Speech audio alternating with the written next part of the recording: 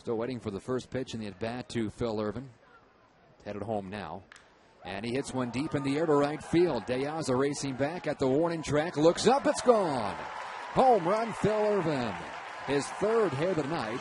Home run number 6 of the season. And the Bats in front now 5-1 here in the 7th.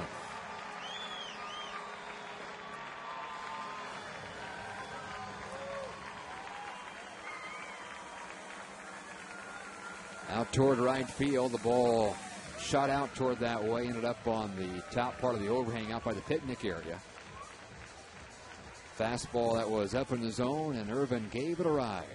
That might be it for Greg Ross as they have the left-hander Neil Kotz up in the bullpen.